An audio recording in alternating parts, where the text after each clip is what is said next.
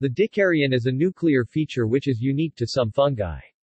The green alga Derbesia has been long considered an exception, until the heterokaryotic hypothesis was challenged by later studies. Compatible cell types confuse cytoplasms plasmogamy. When this occurs, the two nuclei of two cells pair off and cohabit without fusing karyogamy. This can be maintained for all the cells of the hyphae by synchronously dividing so that pairs are passed to newer cells. In the Ascomycota, this attribute is most often found in the ascogenous hyphae and ascocarp, while the bulk of the mycelia remains monokaryotic. In the Basidiomycota, this is the dominant phase, with most Basidiomycota monokaryons weakly growing and short-lived. The formation of a dikaryon is a plesiomorphic character for the subkingdom Dikarya, which covers both the Basidiomycota and Ascomycota. The formation of crosiers in the Ascomycota and of clamp connections in the Basidiomycota facilitate maintenance of the dikaryons.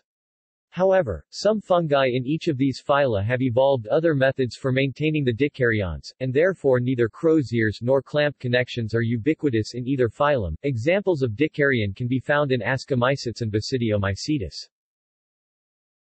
Etymology.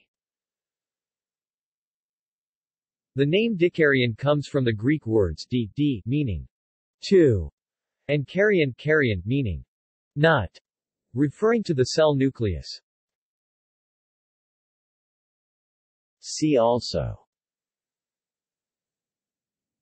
binucleated cells as a pathological state,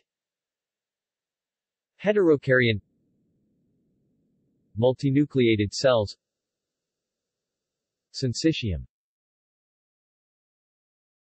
References.